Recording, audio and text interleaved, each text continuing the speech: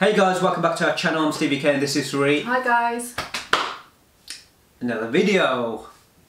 This time we're going back to something that we've done before but we haven't done it for a while, and everyone's asking, have you stopped making those? No, we haven't. It's just trying to get through everything. We're going back to the Coke Studio Season 9. We've got Kuja, Kuja, Shiraz Uppal and Rafaqat Ali Khan. Ready? Mm-hmm. Coke Studio Season 9.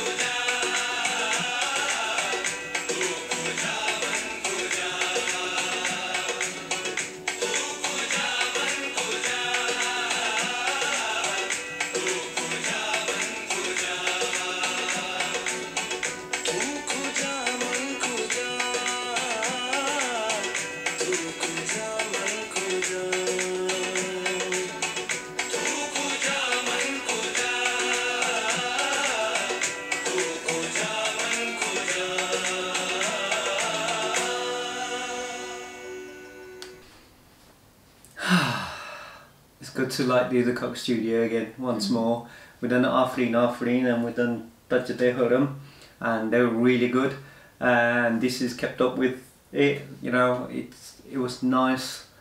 Not just more relaxing and soothing, just relaxing. Just feel the words more than anything. You know, that's it. But just as always, it's like that's what you'd like to do. Like just close your eyes and just feel the words. Yeah. But you know what? You want to see as well, because there's so much as goes into it. So many instruments, so many people take part in it. It's not just the two people singing. It's the music as well that.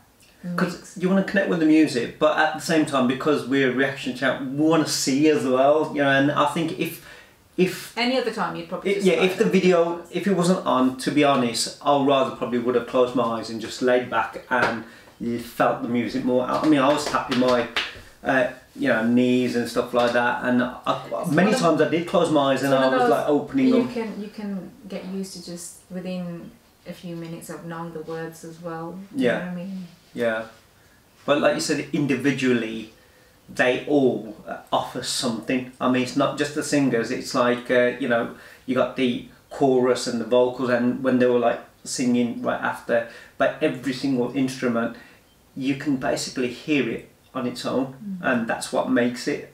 And not only that, even though there was like, obviously you had the two singers, Shiraz Uppal and Rafaqat Ali Khan, even though their voices were different, they still connected, and that was really good. And I like that. I just find it. I don't know, like obviously I don't know much about Coke Studio, and yes, I know we have to repeat this all the time, but we're going to repeat it anyway. We're Punjabi, so we do understand Hindi, we do understand Punjabi and Urdu as well. The words, you know, they were obviously, you know, touching, and you know, everything. It was just like felt like, I was going to say like a blessing. You could just close your eyes and you feel uplifted. Music is a connection, regardless, even if we didn't understand the words, which we do. From any culture or any part of the world, it's that's one thing everyone's got in common, haven't they? Yeah. I mean, in a sense, it's like a different language on its own. A language that everyone connects. Music. The emotion or whatever it is that you can feel it. Feel it, yeah.